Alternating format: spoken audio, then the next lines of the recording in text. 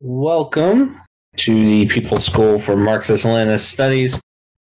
Our topic that we're going to focus on tonight is we're going to study the fundamentals of Marxism-Leninism.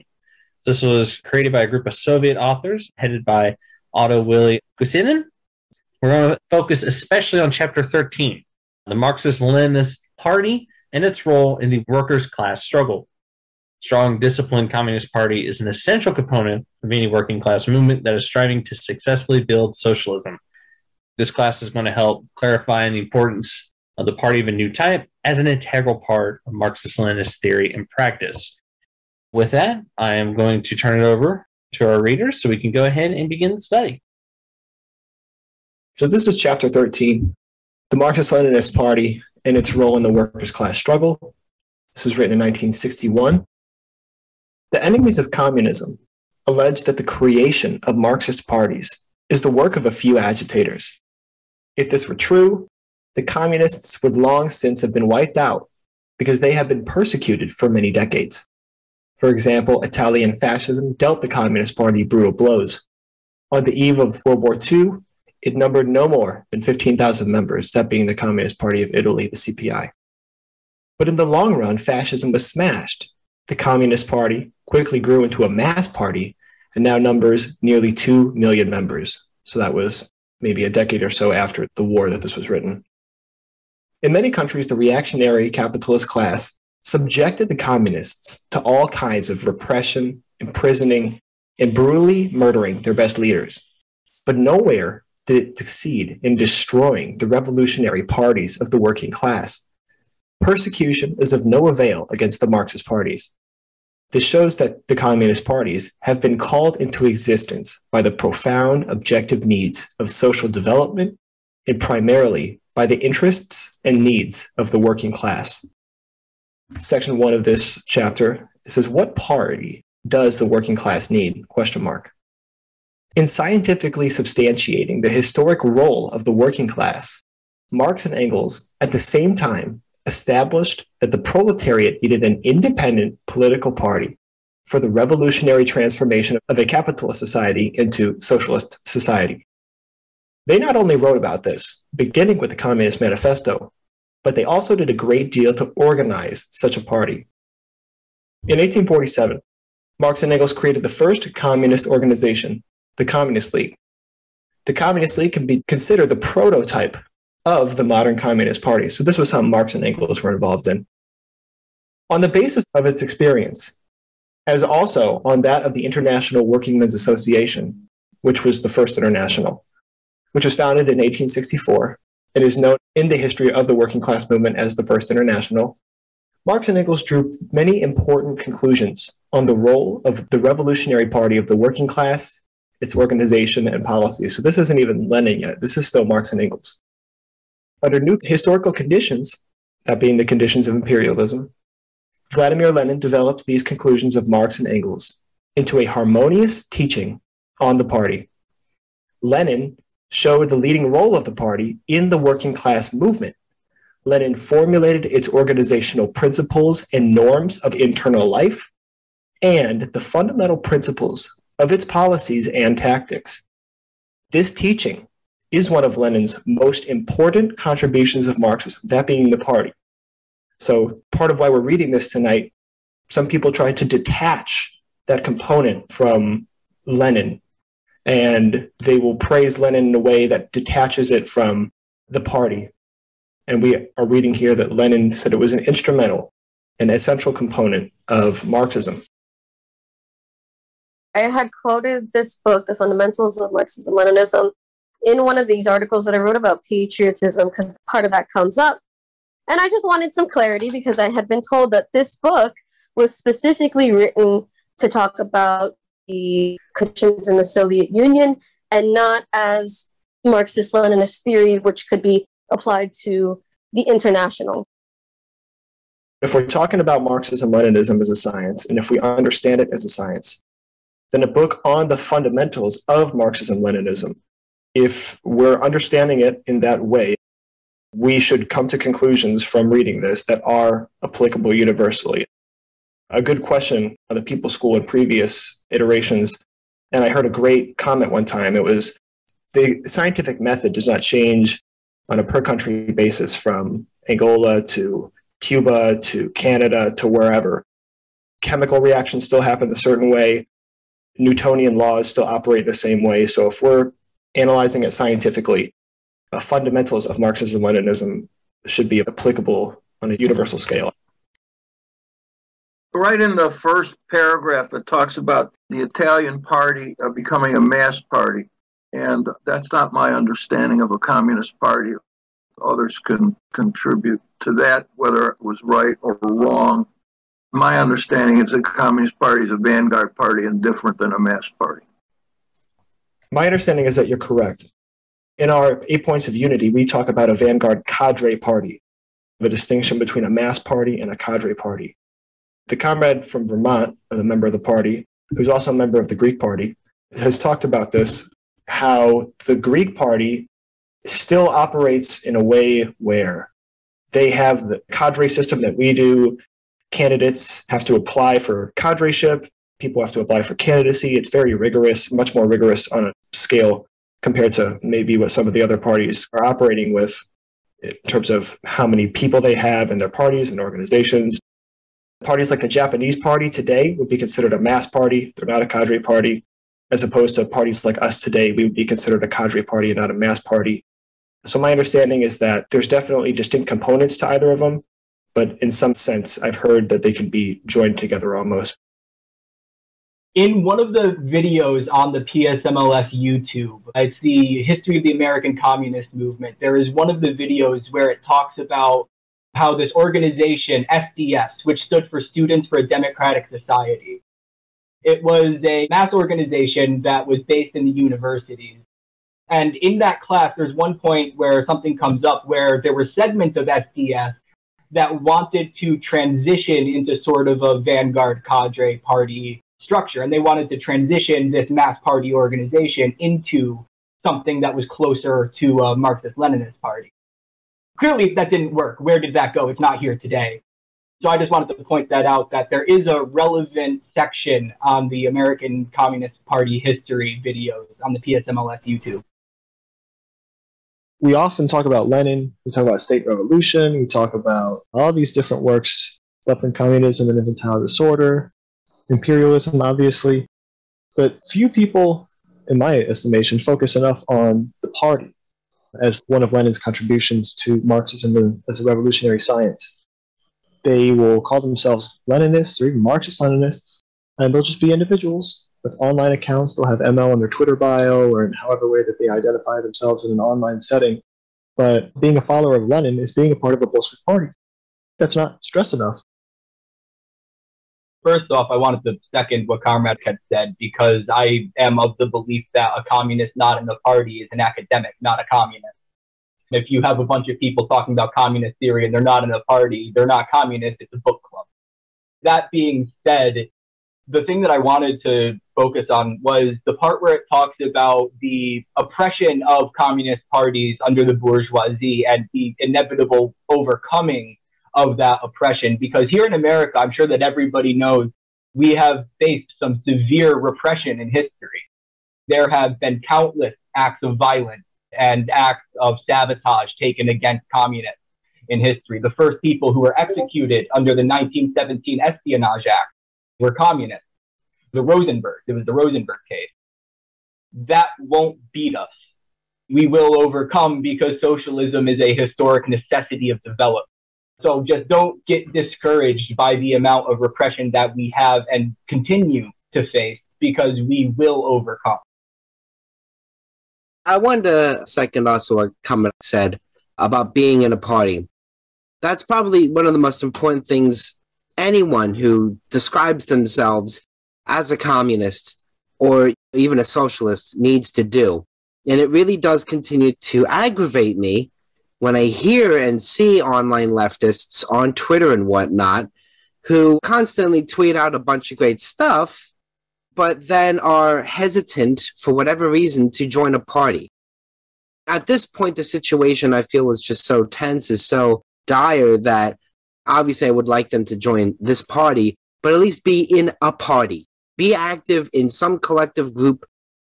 A one-man Marxist-Leninist on Twitter, as described, is just an academic. It's frankly a waste of energy and a waste of time if you're not in a collective and in a party, learning discipline and learning how Bolshevik party operates. I know a comrade that was with me during the CPUSA when I was younger. As communists, the party should be like your family. And this comrade had such a bad experience, he refuses to get with the party.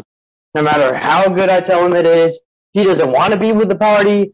And I'm like, we're collective, so I don't get how that makes any sense. So I think some people are thinking it's all going to be CPUSA or something. We need to convince them otherwise. To kind of touch on what the comrade's point was just making is, how do we get these quote-unquote academics to actually join the fight? I don't think it's worth the effort. Communist Party is built from the working class. We shouldn't spend our time trying to convince a bunch of petty bourgeois intellectuals on Twitter to join our party. Our focus should be on building strength within the working class. In Foundations of Leninism, Stalin talks a great deal about this, where as the increasing proletarianization happens naturally under capitalism of academics, of the petty bourgeois, of people who we wouldn't necessarily normally consider revolutionary, these people join the party. And when the time comes, these are the people who will waver. These are the people who won't be disciplined. And these are people that you can't count on. And these are the people that are the most dangerous to the party and to the movement. The trepidation that almost happens. I'm a new-ish communist, 1.5 years. And joining a party is actually something that didn't really come to the forefront of my mind until about 6 months ago. And I think a lot of that has to do with the individualistic nature of American society specifically as a barrier to overcome, where people either feel disillusioned to the point where they feel like there's no real benefit to joining a party, but also we're propagandized into thinking that the individual is the most important piece of a society and that collectivism isn't really in our upbringing and such, at least from my experience. So I think that was something that I had to shake before I could actually take the steps necessary to join a party. Also, there's so much fragmentation in the American party scene, you could call it, I guess. It's just difficult to gravitate to something that's ideologically concrete and productive. About the role of people who are convinced of Marxist-Leninism but aren't in a party. I think that while a lot of the things that our other comrades have said are true, that a lot of these people will not be worth winning over to our cause long term, I think that we in the party have a reciprocal role. Our job is to gain the trust of people who are hesitant, show them that there's 1,000,001 parties claiming to be communist, claiming to be vanguard this or that or the other thing. Our job is to prove to people outside the party that we're the real deal, that we're going to make the revolution in this country. That's part of our job as people already in the party. When Marx was in England and he was organizing the Communist Party and the First International, many of us know that Marx's opinion on it was that the old philosophers had simply interpreted the world as it is, but the point is to change it. And that what they were doing was basically just talking about what was, but they were never applying into practical reality what they wanted it to be and what it could be. And that was the point of contention between Marx and Engels with the other idealist philosophers and elements that were within the labor movement at the time. The biggest problem I've seen in building a communist party in this country is individualism. That to me is the biggest problem. People feel nobody's going to tell them what to do. I've seen it in our own party. I've seen it in other parties. This idea that the cell or the local group is what's important, but all the local groups together in the country are not important. That's not, because they, again, individually only used to connect to the guy next door to them. And so I find it a real problem. Nothing is hard in my life than to try to build a party. The hardest thing for a communist is to be in a group, collective. Why? They lack discipline. They don't relate to discipline. They don't relate to democratic centralism, which means if a higher body comes out to a decision, they'll say, well, I wasn't part of that decision. Well, you're not supposed to be. You're in a lower body. And this idea that one center is not enough. We need many centers, sort of like parley Marxism, many types of Marxism. We're general staff. We're an army, who Lenin calls an army. We have to act like an army. Let's stop acting like children. We have to have discipline and take the lead from the elected leaders of the party. I'm going to turn it back over to our readers to continue the class. Revolutionary character of a Marxist party. Of all the organizations created by the working class, only a political party can give proper expression to the basic interests of the working class and lead it to complete victory. With the aid of trade unions, mutual aid societies, and other similar organizations alone, the workers will never be able to put an end to capitalism and build a socialist society. For this, the workers need an organization of a higher type, an organization that does not confine itself to the struggle for the satisfaction of the current needs of the working people, but aims at bringing the working class to power in order to effect a revolutionary transformation of society. Such an organization is the Communist Party. Vladimir Lenin wrote that in order that the bulk of a certain class may learn to understand its interests and its position, in order that it may learn to pursue its own policies, requires precisely that the advanced elements of this class should be organized immediately and at all costs, even if these elements at first constitute a negligible part of the class. As long as the working class wages only an economic struggle, the bourgeoisie does not see any great danger in that for itself. But when the working class organizes politically, i.e., creates a political party which expresses its will as a class, the bourgeoisie begins seriously to fear for its rule. That is why reaction deals its main blows against the political party of the working class. At the same time, trying to undermine the party from within, capitalist propaganda endeavors to persuade the workers that they can do without their own party. One of the manifestations of bourgeois influence on the working class is the anarchist and anarcho-syndicalist denial of the leading role of a political party. Anarchists entirely reject the necessity for any political organization. The anarcho-syndicalists preach that the working class should not engage in politics and that trade unions alone are enough. By denying politics, the anarchists, in actual fact, subordinate the working class to bourgeois politics, exposing the theoretical untenability and the danger of these views. Comrade Lenin wrote, "Only a political party of the working class, a communist party, is capable of uniting, educating, and organizing such a vanguard of the proletariat and the whole masses of the working people.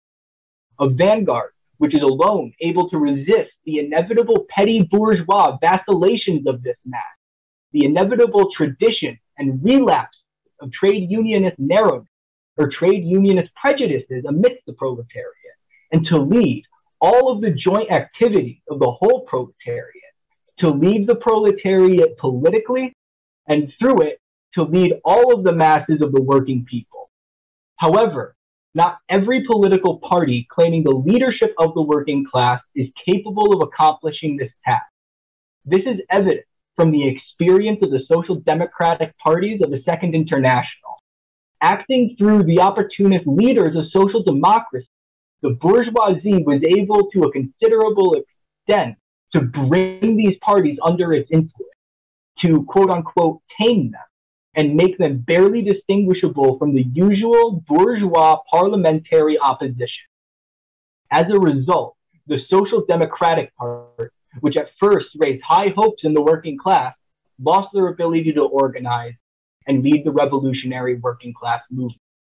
This was particularly evident when all of the social contradictions engendered by the epoch of imperialism became extremely aggravated.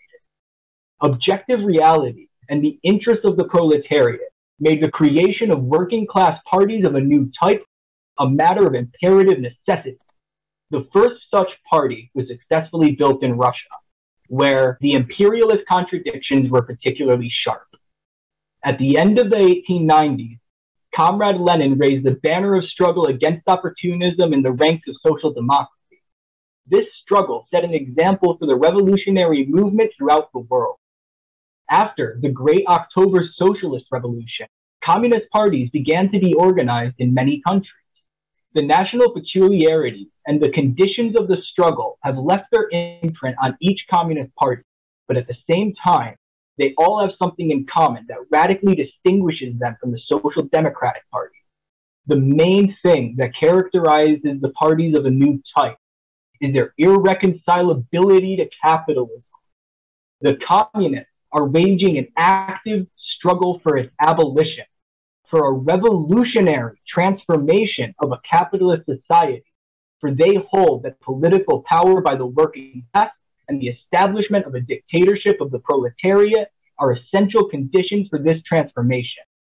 Hence, the intolerance displayed by communists for all forms of opportunism, which in practice signifies adaptation to capitalism.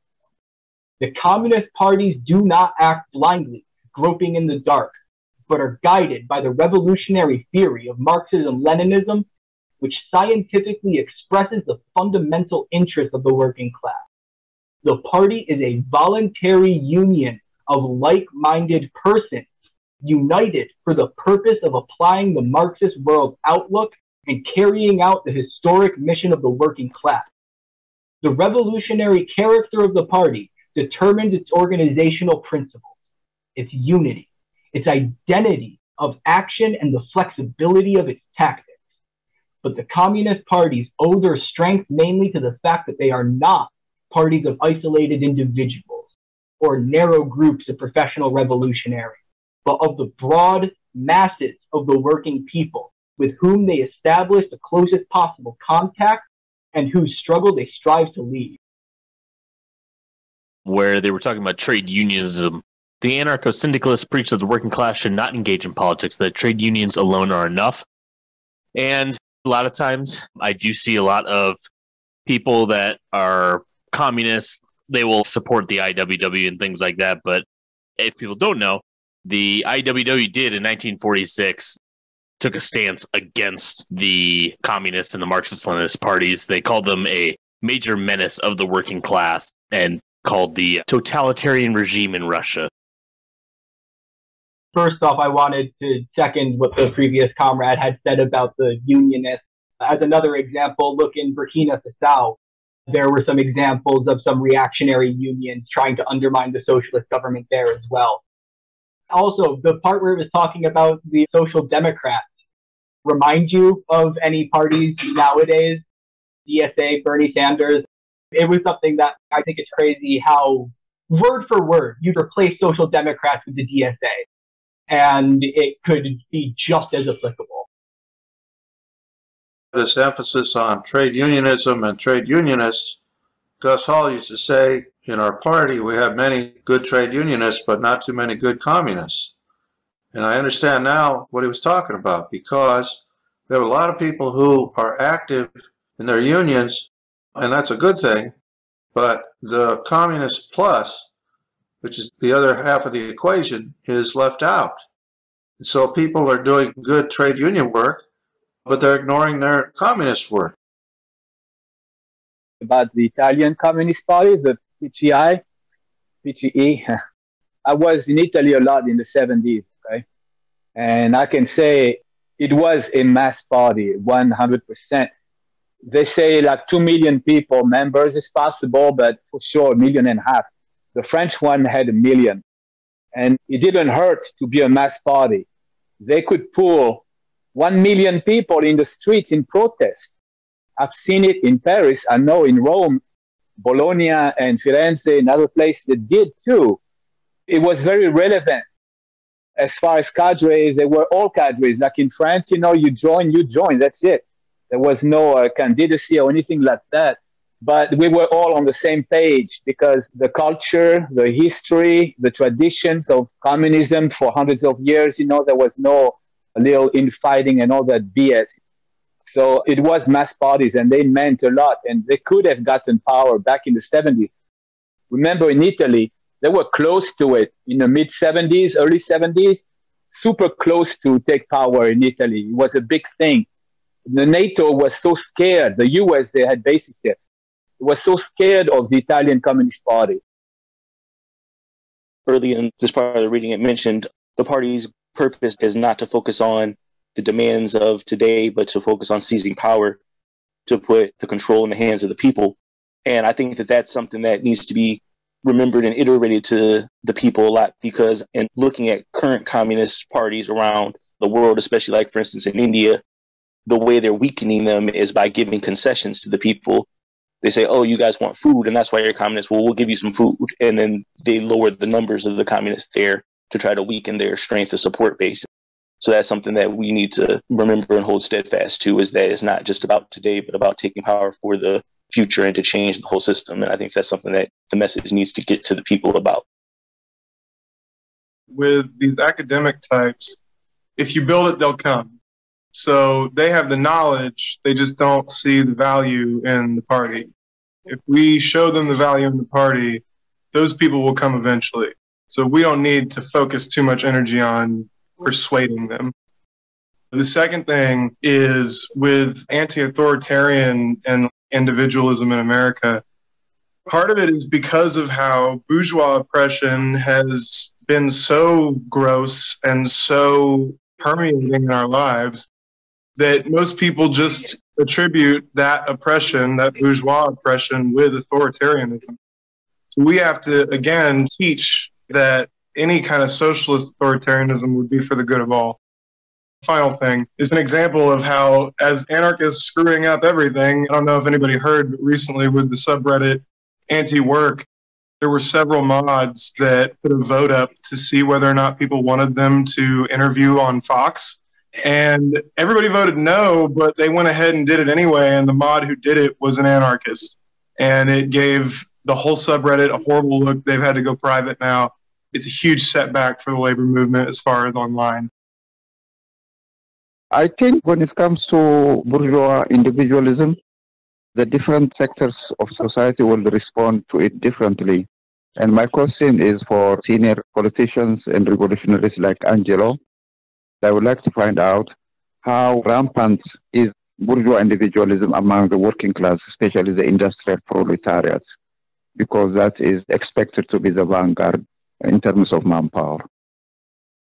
As a member for 32 years of the trade union movement in New York City, society is infected with individualism, even in the trade union movement. That's right, even in the trade union movement.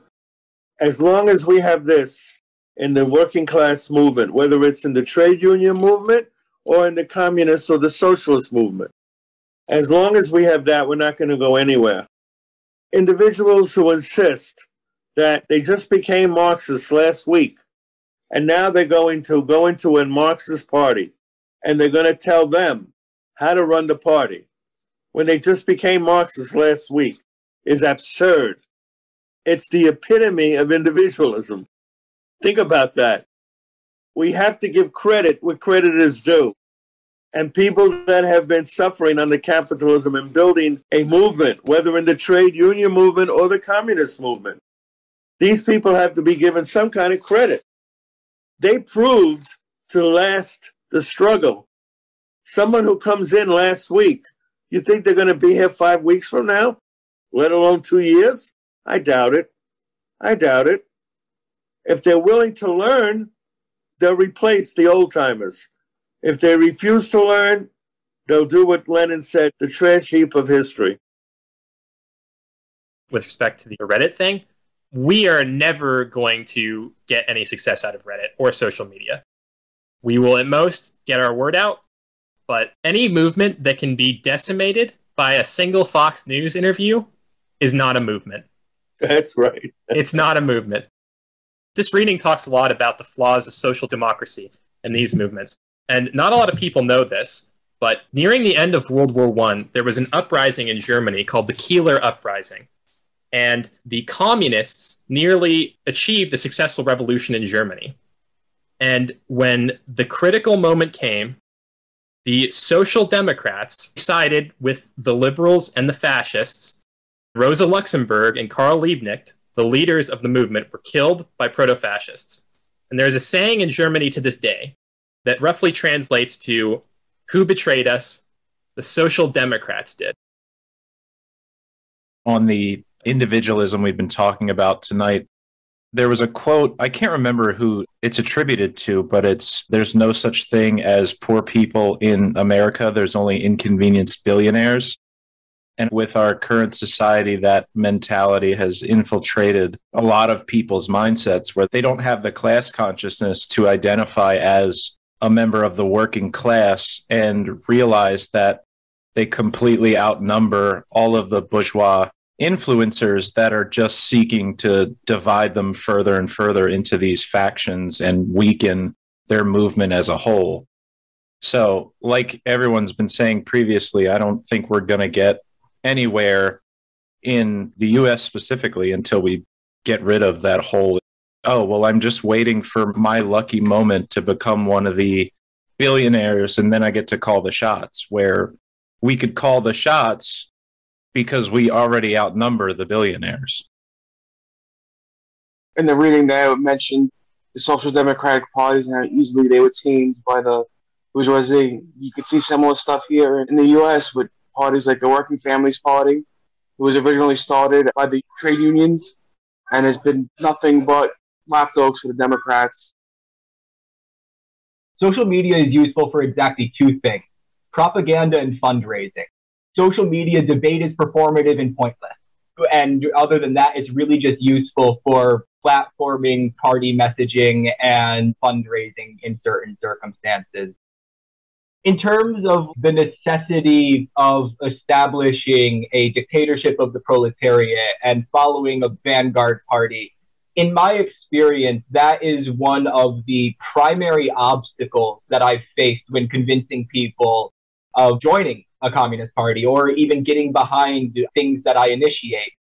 And I may be wrong on this, but I don't believe that any propaganda or brochures exist that details the necessity of a dictatorship of the proletariat and a vanguard party. And so I was wondering if I was wrong on that and something like that exists. Why Communism by Moshe Olgan.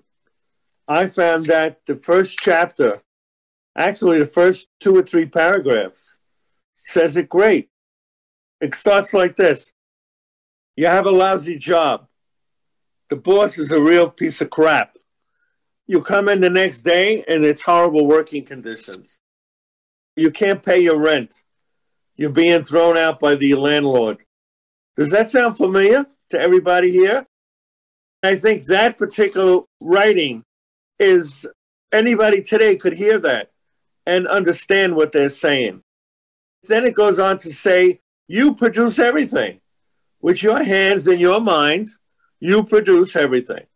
And yet, you don't own anything. You don't even have a place to sit at the table.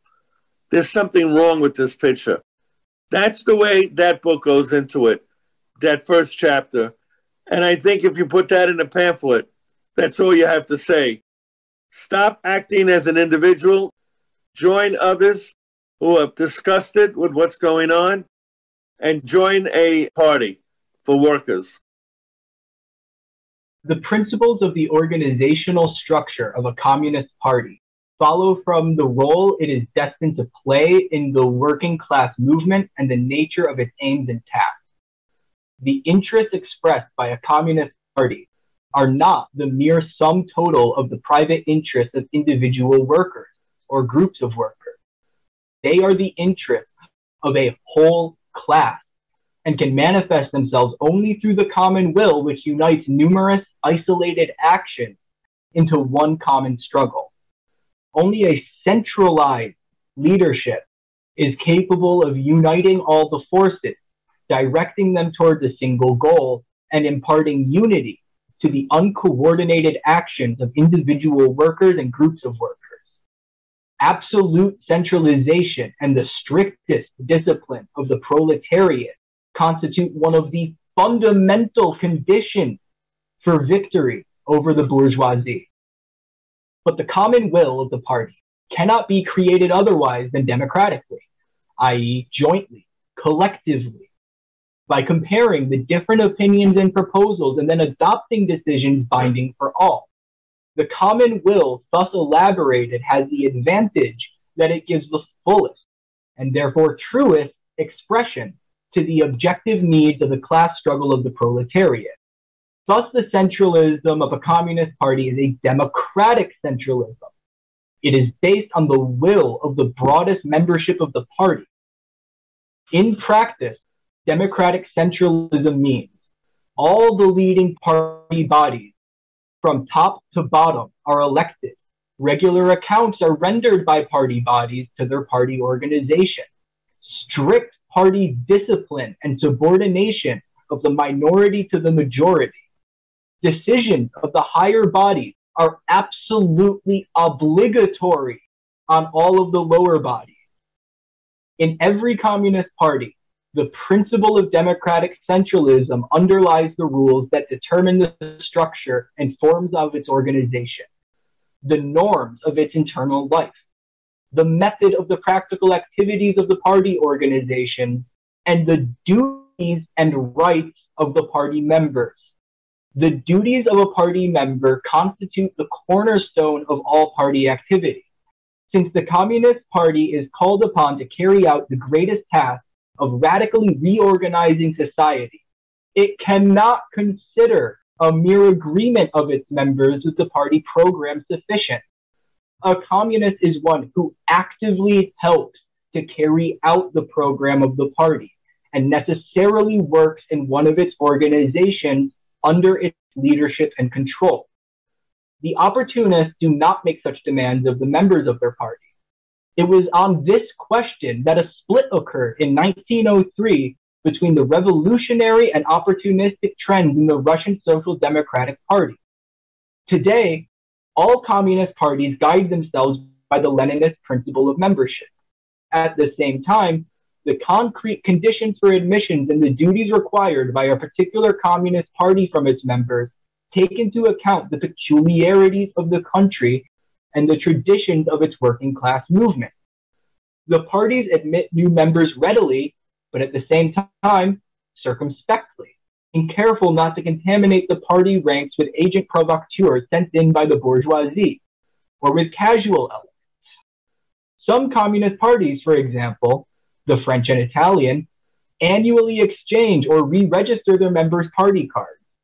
The exchange of cards aims at bringing the membership into activity and strengthening work among the masses, enables the party, when the conditions are right for it, to get rid of those who have actually ceased to function in their party organization. It's talking about the idea of casual members, or the idea that being in a party, it is a requirement that you engage in the duties. At the same time, the concrete conditions for admission and the duties required by a particular communist party from its members, that's talking about when you join a party, it is not a club. It's not a group of people who have the same ideology as you, who it's fun to be around those people, so you join. You are actually pledging a responsibility and duty, not just to the party, but to the working class, because we just read that the working class, the vanguard party, is an extension of the interests of the entire working class. I want to highlight and stress party membership and party activity being contingent upon consistent party activity. The section on democratic centralism, where it said the minority is to be subordinate to the majority, that brought me back to all the times I've spoken with anarchists where they'd always say decisions had to be made unanimously. So even if the greater majority would vote for something, if a small minority decided they didn't want to do it, the decision would be that they don't do it, which is contradictory, because doesn't that mean the minority is now in charge of the majority? It's a big contradiction. If you join a party and leave when concessions are made, then you're not a communist. And also, this is a party. You need to do work. We need to help the party further its goals. This isn't a club. We're all here to do something. We have a purpose, and we can all help the party in our own way. All of this is bringing to mind a piece that I read a couple of days ago about what they called Pac-Man Revolution, which I'm sure that most people here have played Pac-Man, but for anyone who hasn't and isn't familiar with it, Pac-Man runs around this maze gobbling up little dots. And so the whole idea of Pac-Man Revolution is people who attempt to instigate revolution through, they think that a strike is a revolution, starting a commune or a workers' cooperative is the start of a revolution, and it's trying to achieve it by chasing these piecemeal gangs. We do not want local power. We do not want temporary concessions. We want the overthrow of the national bourgeoisie and international capitalism. We cannot settle for concessions. We don't want crumbs. We don't want a loaf of bread. We want the bakery, because we run the bakery. We're the ones who make the bread. A real example of why it can be so frustrating sometimes with unions. We recently in our union, we had a vote regarding some safety regulations for COVID.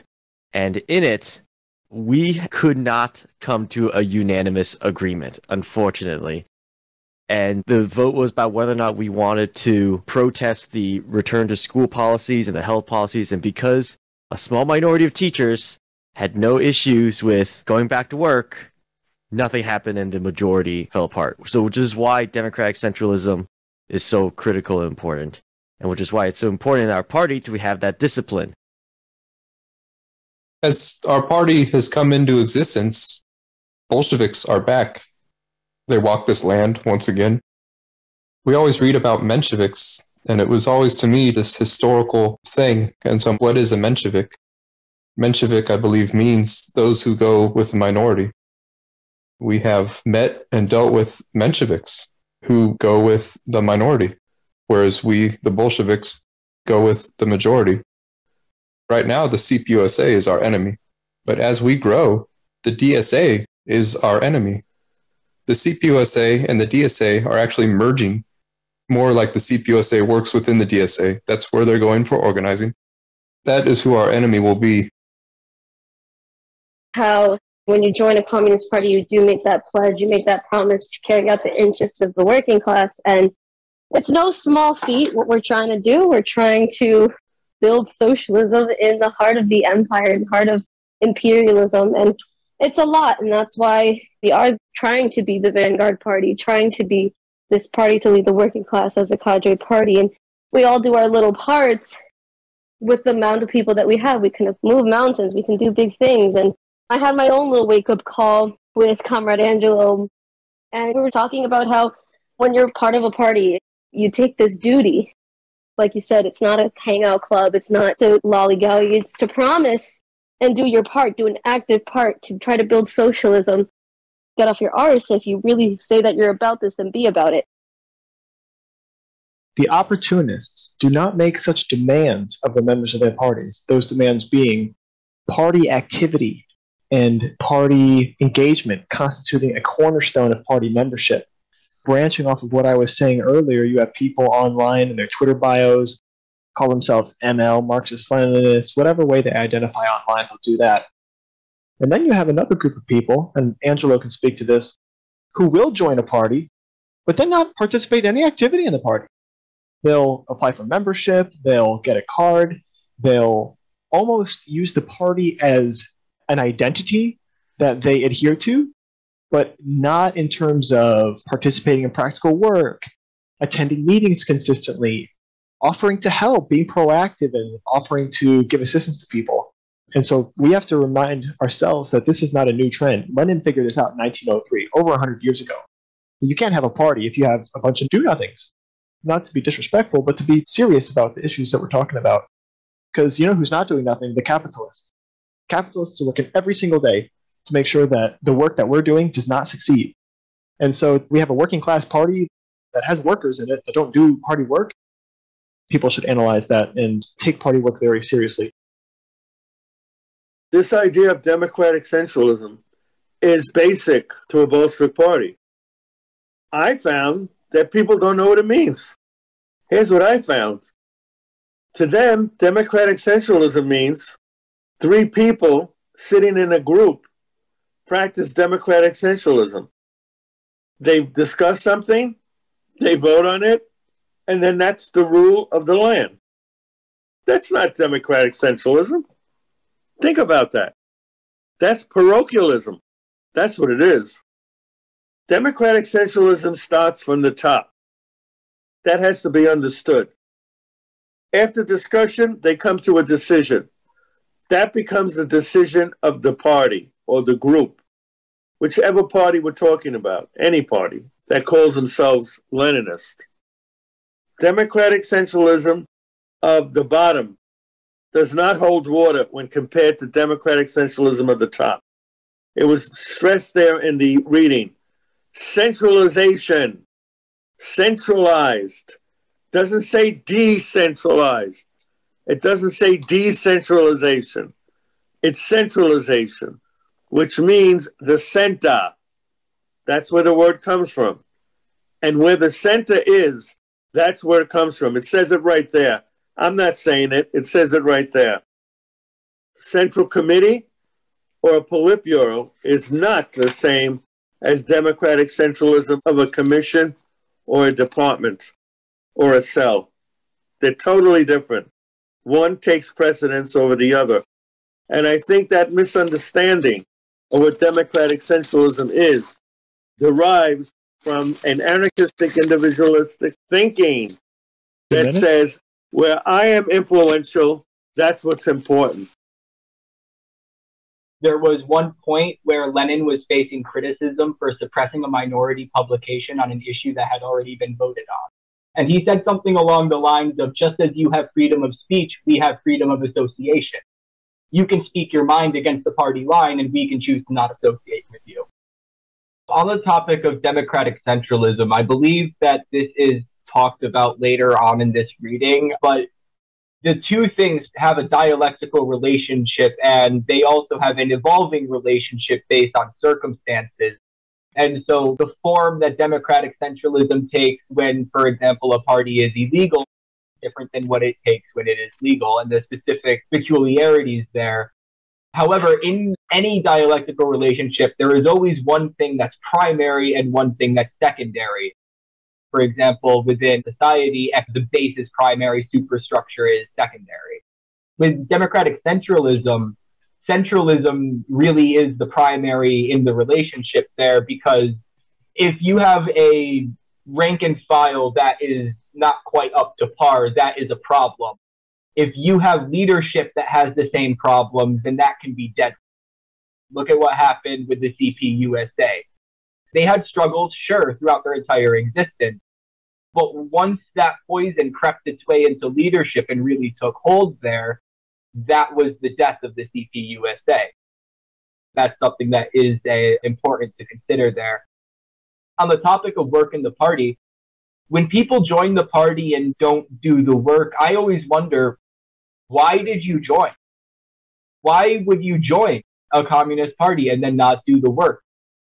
Anyone who joins this party should understand that this is the most important thing you can do. There is no greater cause to be working for. I'm not even saying this in a disrespectful way, but if there's anybody on this call who feels like they fall into that, ask yourself, why are you here? You should be able to answer that question, and it should motivate you to provide, to do that work. On democratic centralism, I've heard something to the effect that as a communist, you're not supposed to subordinate yourself. This is uncommunist. This is like fascist line of thinking. Comrade Stalin puts it pretty plainly in Foundations. He says that we aren't unconsciously subordinating. The exact opposite. It's much stronger when it is a conscious subordination of the minority to the majority. That's the heart of democratic centralism. The internal life of the party is organized in such a way as to allow the maximum participation of the communist practical work. This is the essence of party democracy. all necessary conditions are established for giving the party members the opportunity to discuss all questions, to check the fulfillment of adopted decisions, to elect the leaders, and to know and check their activities. The Communist Party does not reduce inter-party democracy to mere participation in electing the leadership. Such a notion of democracy, which prevails in the social democratic parties, is essentially a transfer of the norms and rules of a bourgeois parliamentarism to party life. The democracy of a communist party is a democracy of vigorous common action, a democracy in which the members of the party not only elect and discuss, but also take a practical part in guiding the work of the party. The communist and workers' parties of different countries have developed in practice numerous forms of drawing the party into active work. In the CPSU, about 20% of the communists work on party committees as branch secretaries and party group organizers. The rest of the members receive party assignments from their organization. The Communist Party of China practices a method of mass control in which a large number of communists take part. Various forms of enlisting broad circles of communists in elaborating and executing decisions, such as commissions, initiating committees, etc., are widespread in the French and Italian Communist parties. But the active participation of all communists in the activities of the party does not detract from the significance of leadership or the role of the leaders who possess the necessary abilities, knowledge, and experience. The history of the working class movement of different countries has shown that political parties can operate successfully if they have stable groups of experienced, authoritative, and influential leaders. Such people constitute the leading nucleus of a party. Its cadres, its elected leadership, which organizes in practice the execution of adopted decisions and ensures continuity of experience and tradition. The leading party personnel does not stand above the party, but is under party control. Comrade Lenin said that under democratic conditions, the political activities of the party workers were open to view like a theater stage to the spectator. Everyone knows that a certain political figure began in such and such a way, passed through such and such an evolution, behaved in a trying moment in such and such a way, and possesses such qualities, and consequently, all party members, knowing all the facts, can elect or refuse to elect this person to a particular party office.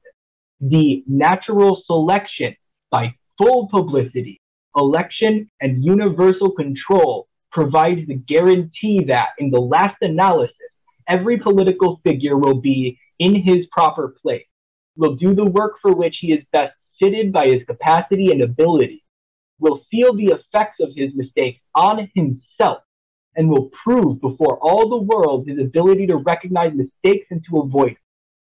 Thus, party democracy is a highly important condition for the proper formation, selection, and education of the leading personnel. At the same time, democracy is a guarantee that the leadership will rely on collective experience rather than merely reflect the personal views of some particular party worker. This is a really great quote. I feel like in my own political experience and organizing experience, a lot of parties don't allow for members to have the opportunity to organize as well. Work isn't distributed. It makes a very clear distinction that work doesn't necessarily have to be distributed equally between all members of the party, and that the democratic process within these parties needs to be followed by, and people with that important leadership and experience and political information should be given a higher position.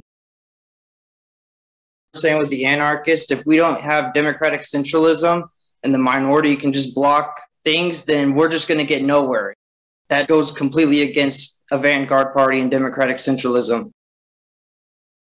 One part that really stuck out to me in that reading was the portion where it says, a democracy in which the members of the party not only elect and discuss, but also take a practical part in guiding the work of the party. I think especially with it being the new year and we've been having reflections on 2021, I think as party members, we should be able to look back and see how not only ourselves, but how our comrades have done work in the party and how we've helped shape the parties and the commissions and things like that. So taking a practical part in guiding the work of the party, we should be able to look back every year and see the tangible things that we've done to advance the party and advance its positions and the commissions. We should always be proud of that. Centralized leadership is needed to bring unity in the United Party, and that is very important in the leadership being the most knowledgeable and being selected by the people. We pick our leaders, and we should pick the people we feel are the best to lead from among us, and then they can help give people in the best positions to bring the party forward and do the best good work. As we're growing up, none of us are thinking about, wouldn't it be great? We could be communists, we could be considered enemies of the state. And we don't really have the experience or know what we're doing. It's a learning curve. You're going to have to figure out how to make it work. We have a lot of work to do. A quote that I heard once was, a communist experiences himself as simply a tool whose function is to actualize a historical necessity. There are plenty of opportunities in this party for comrades, whether they're new or experienced, to step up and help contribute. That's something that's very big. If you're new to this movement or new to the party, or kind of feel like you want to do more, find something to step up to it. I've been in the party barely a year.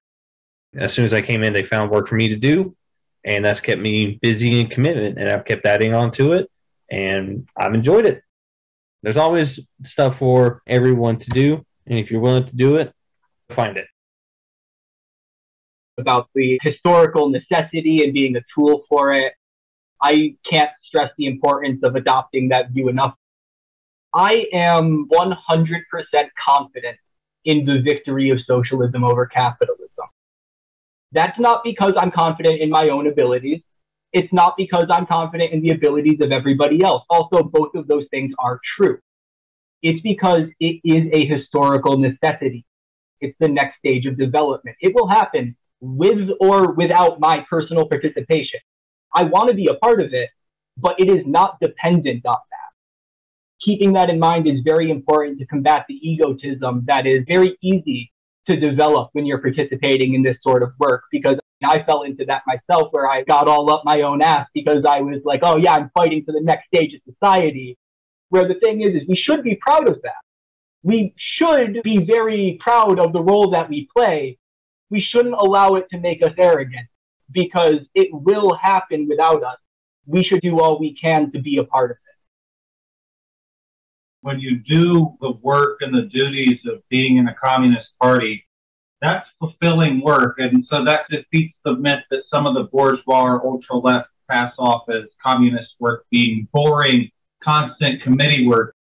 No, when you come together with comrades and when you actually get things done and you're looking towards a goal that benefits everybody you know, that is something that is fulfilling. That is something that when you die, and if it's on your gravestone, you'll be proud that you spent your life doing that versus not doing anything and being part of the problem. For a communist party, the Communist Party does have a chair.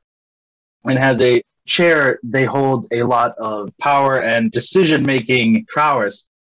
Can someone explain the benefits of having a singular leader instead of just keeping it as the council itself or the top council? Here's the way it operates and has always operated in our party. If people don't like the way it operates, then they can bring it up at a Congress. But this is the way we started in 2016. The Politburo acts as a whole, the person who speaks for the Politburo, and there's basically the official voice of the party. In any party is the general secretary or the first secretary. Like in the Soviet Union was Lenin, the first secretary, Stalin. The Central Committee elects a PB.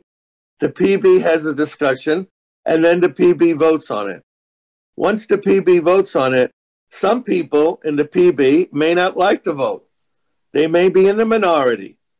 And then those people in the minority, if they accept the majority, then they're acting as Bolsheviks.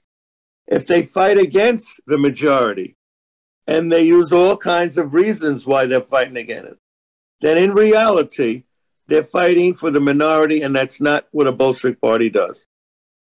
And this is not my opinion, by the way. This is the way it worked. And our party, the general secretary has the authority to appoint people to different positions, whether they're commissions, the head of the newspaper, etc. If one doesn't like that, then one tries to bring that up at the Congress.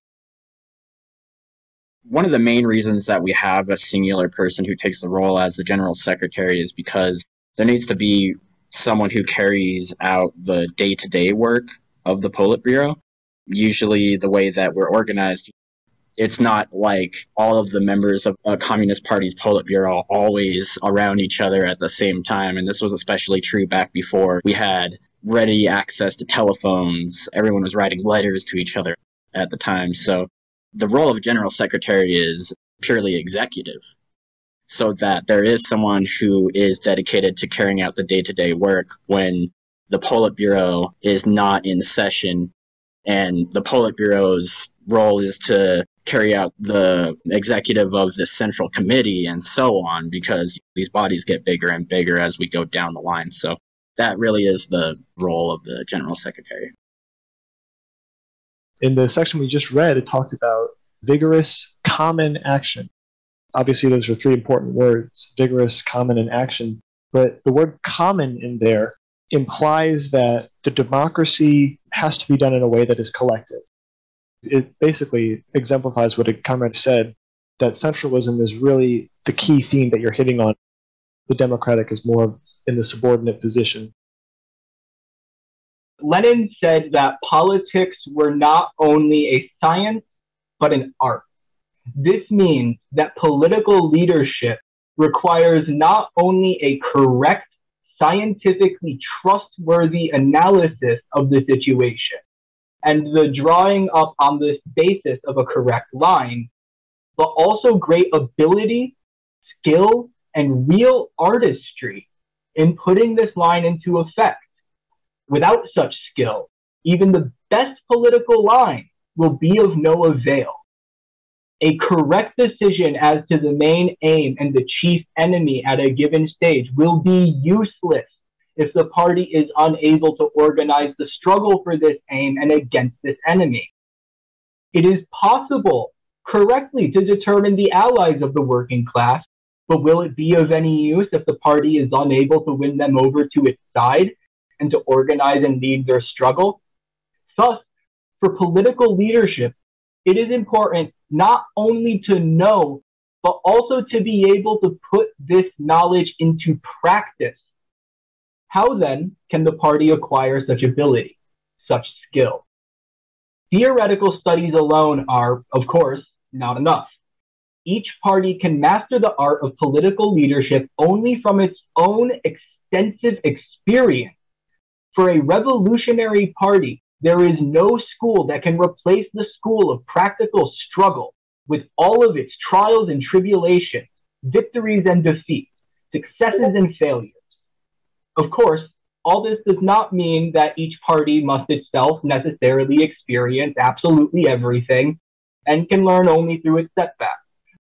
The process of learning the art of politics can be considerably accelerated, and the number of defeats, mistakes, and failures greatly reduced if the experience of the other party, the experience of the international revolutionary movement, is carefully and skillfully studied and utilized.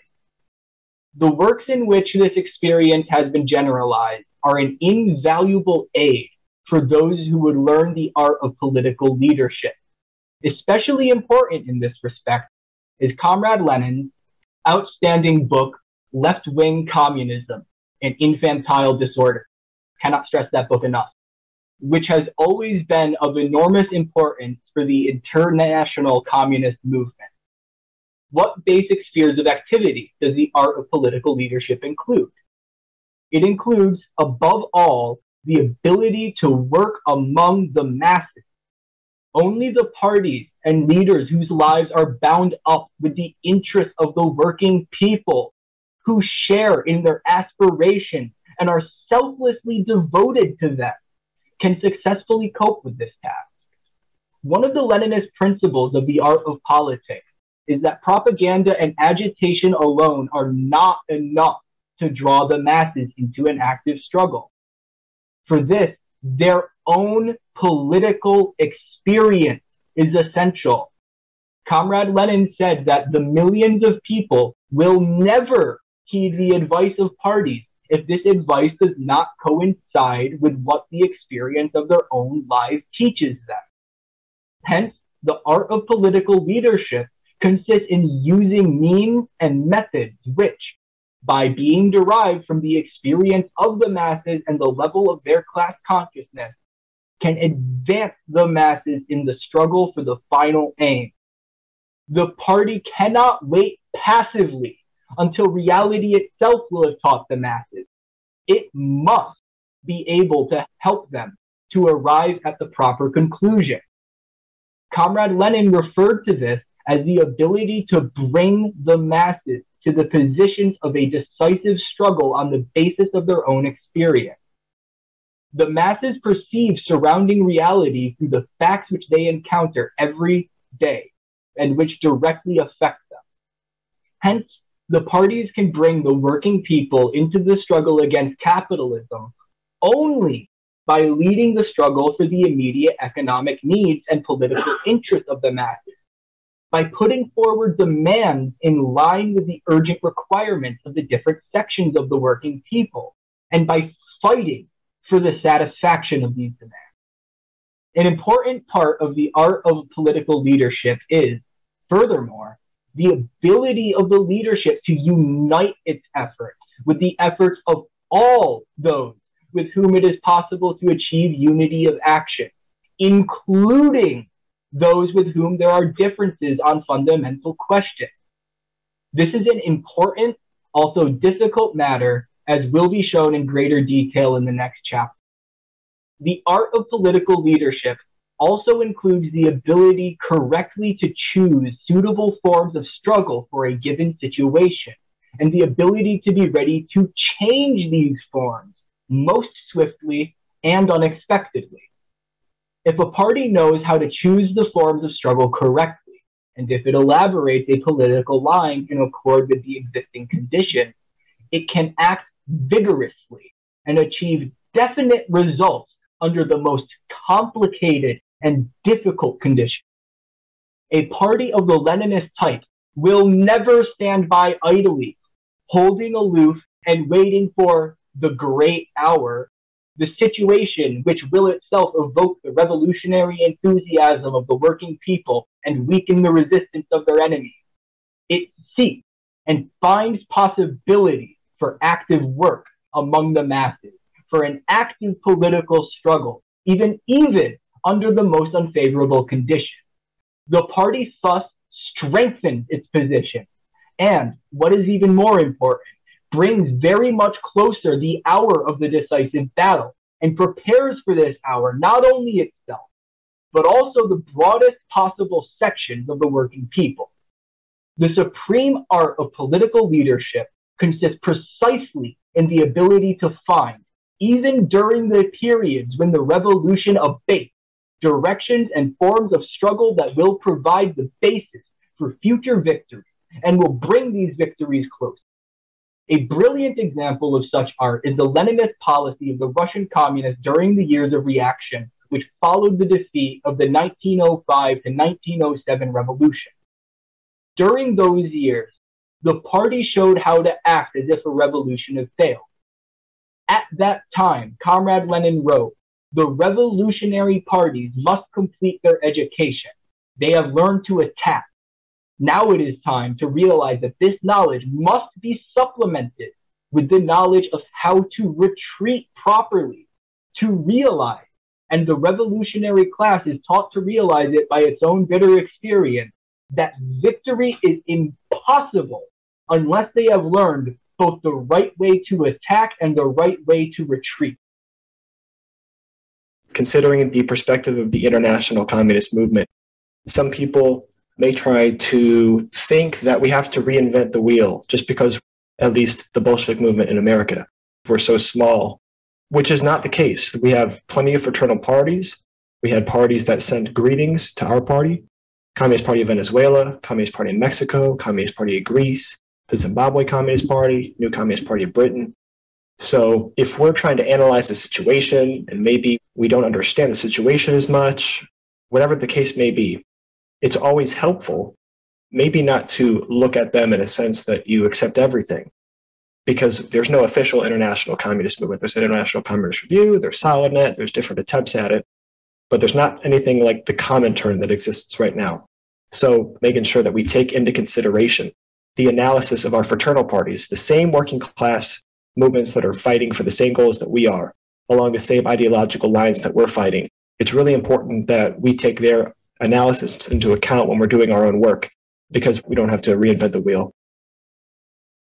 There's a section that said agitation alone won't bring the masses in line with the party, and that experience is a big driver. And I've been working with a tenants union in my city for quite some time now, and there's been a lot of tenants that they were kind of apathetic, but last time I met up with them while canvassing, a couple of them brought up the recent fires that took place in a couple apartment complexes in Bronx, New York, and Philadelphia.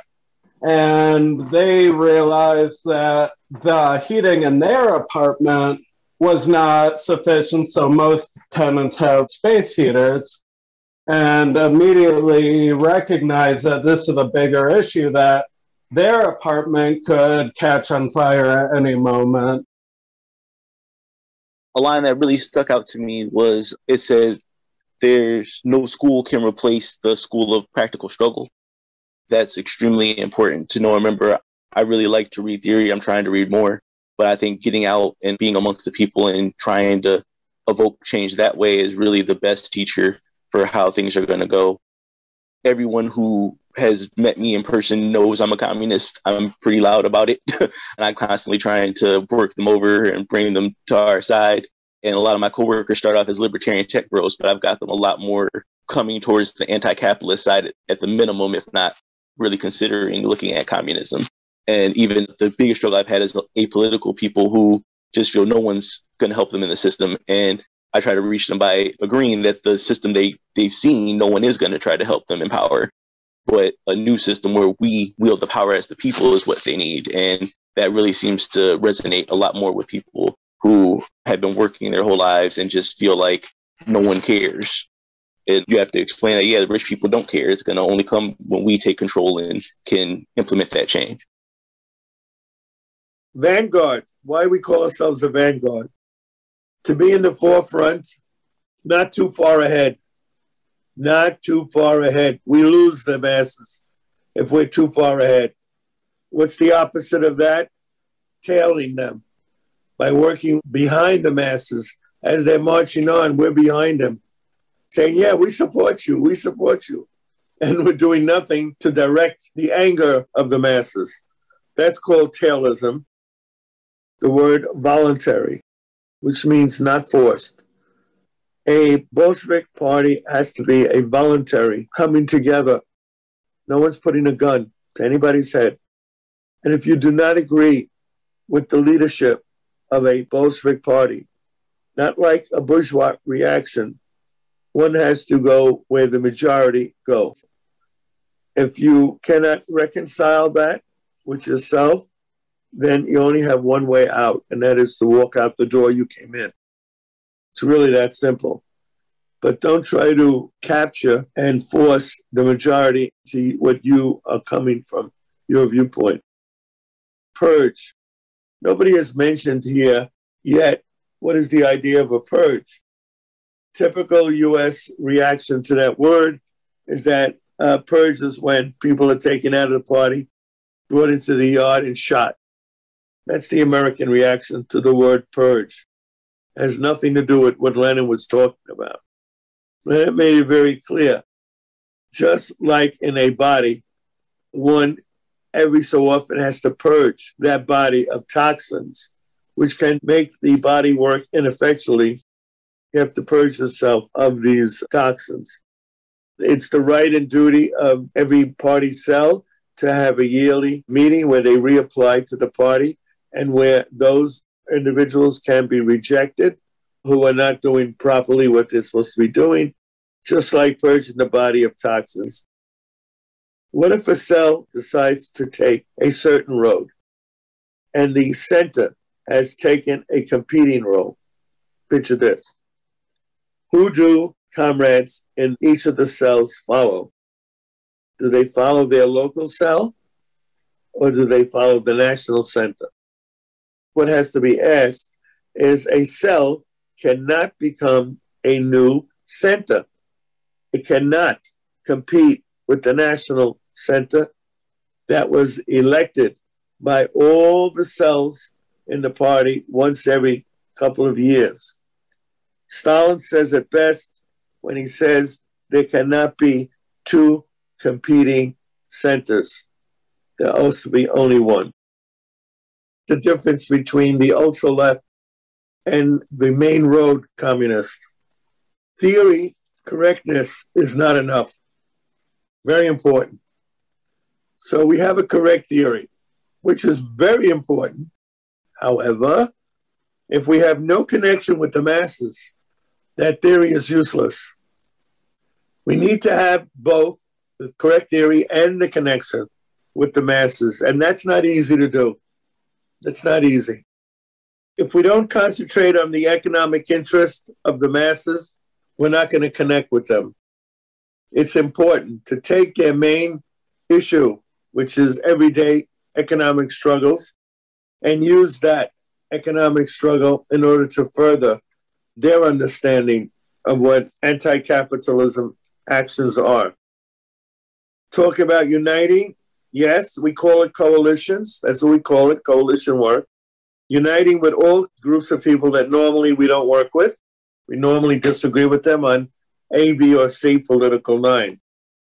The closer the hour for battle, there's internal infighting in a Bolshevik movement of a constant nature under the guise of we want to debate.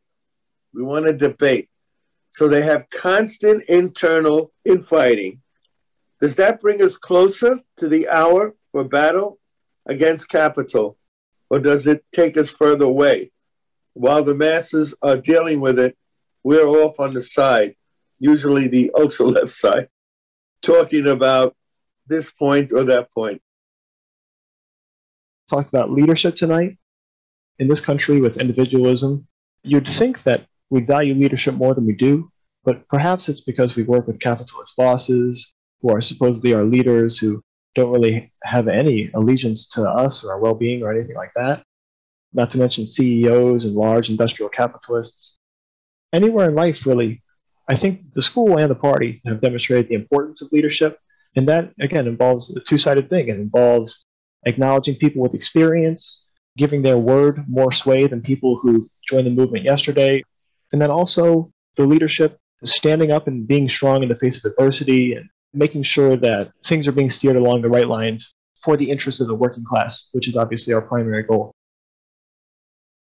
A lot of people bring that mentality that leaders are bad, but our leaders are supposed to have our interests and be working for us, basically. So you need to look at it like that. They're not working for themselves, they're working for the collective. That is the whole point of our type of leadership.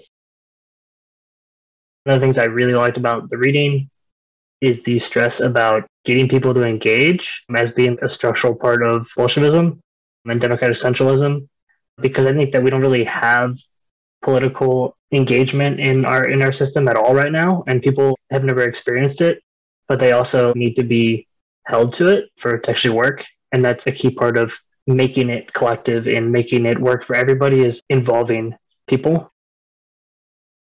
a quote from Lenin from What is to be Done, and he talks exactly about this, about the necessity of democratic centralism. He says that we are marching in a compact group along a precipitous and difficult path, firmly holding each other by the hand.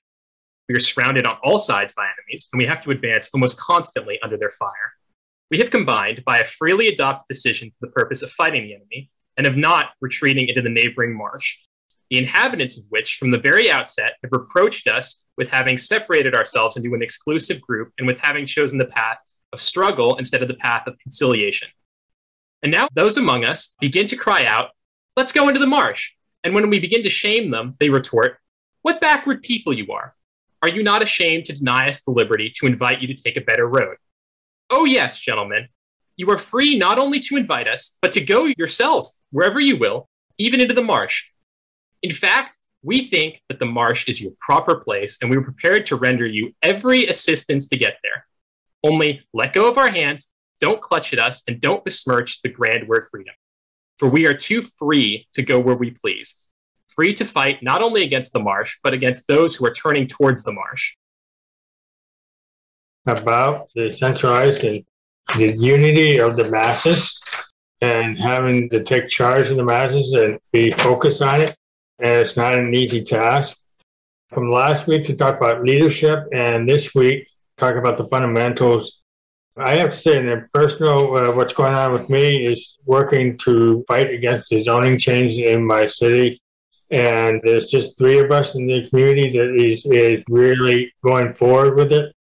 Each 3 of us are from opposite spectrum of the political ideology, but it's just for one common cause. And every time I think about that and I focus on what we are fighting for and stay in the unity of that, and we get a lot done. That involves, and I'm not really experienced in this at all. So, I mean, just to get involved with the government function and the city hall, it's all new. And I'm learning all the terminology, and I force myself to get on the podium and speak to the planning zoning board. It's nerve-wracking, but it's just moving forward and thinking about the people that are Trump voters on one side and the other, and here I am, and staying where we're going at. And every time I read this, I think about this, and I really am very, very happy to be here to be part of this. I wanted to deal with 2 things that were brought up. One is the importance of communists and politics. And the second one, which was talked about, is mentioning that how the bourgeois and the leadership of capitalist countries fear the communists on a political realm rather than just as labor organizations or mass organizations. In the 1930s and 1940s, the membership of unions was over 40% in the United States. And they had something called, if a brother union struck, everybody else involved with the strike, other unions were all involved in making sure if a grocery chain went on strike, the truckers itself would not truck anything to that grocery chain. The capitalist class, they passed something in Congress called the Taft-Hartley Law, which is still in effect, which banned secondary strikes and made those illegal. And talking about how they fear communists as a political power. In New York City alone, and Angela would recognize this, when they had representative proportional government, you had 2 communists in the city councils. One was a black from Harlem, and the other was Italian from Brooklyn. Ben Davis and Caccione was in Brooklyn. They then changed the whole electoral rules, made it impossible for communists to get elected on individual districts, and that was the last time an open communist got elected. Angela's point on theory without action being useless, the basis of that action, I think, has to be building genuine social bonds with other workers, with people in your community. And to speak to that point, we were forced back on campus. I'm a teacher. We were forced back on campus. I'm still kind of dreading it, still assuming at some point I'm going to get sick. But I have to say, once I resigned myself to that, it was fantastic to be able to talk to my colleagues again, my fellow teachers in the unions, graduate students, and the maintenance staff, people who had seen through Zoom screens or only knew in the abstract as members of my union, meeting them in person, getting to talk to them, talking about our complaints together. That, to me, was profoundly important. Everyone here knows I'm a communist, so it's a good and bad thing. People will come up to me and ask me questions, but at the same time, people will try to attack me because I'm in Texas. But it's very important that we get into our communities, our works, and talk to our co-workers, our colleagues, and be involved in the community. We can't just hide behind a computer screen. Major theme of today's class was about party unity.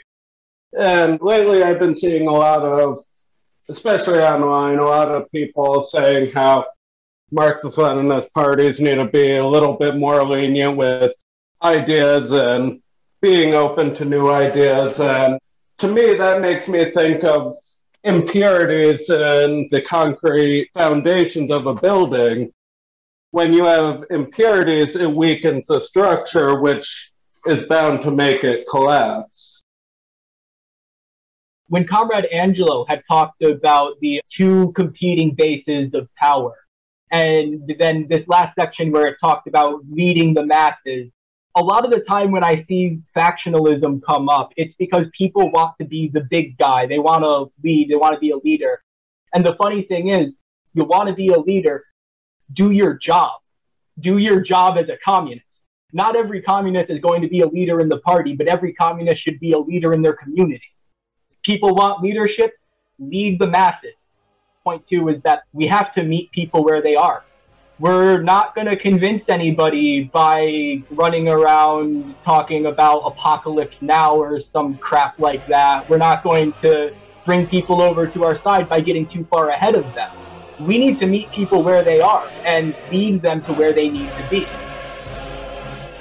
Thank you for listening to this full-length class from the People's School for Marxist-Leninist Studies.